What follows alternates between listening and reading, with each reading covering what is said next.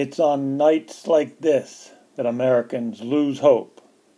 They ask themselves, why even go bother? Why even bother to vote when you know that the electronic voting machines are voting for you?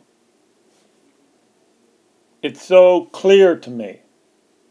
What kind of Americans would vote for somebody being investigated by the FBI?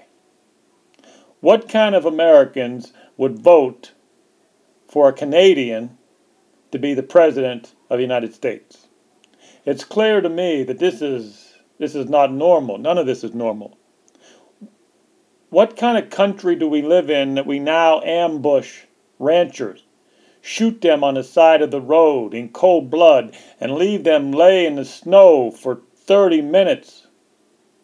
What kind of country have we turned into that we are voting for a woman who's being investigated by the FBI for giving up top secrets to the Chinese, and they're voting for a Canadian when it's clear to me that all the Americans are for Donald Trump?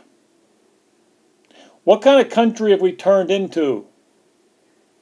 And is the superbug the only answer for us? What kind of government do we have? And is the superbug the answer for the government? It's clear to me that Bernie Sanders got ripped off tonight. It's clear to me that Donald Trump got ripped off tonight. And it's clear to me that it happened through an electronic voting machine that's made in Spain, that has software controlled by La Cosa Nostra, and they just want us to shut up. So on nights like this, I get depressed and I lose hope. Is there any hope for the country once called America? On nights like this, I have my doubts.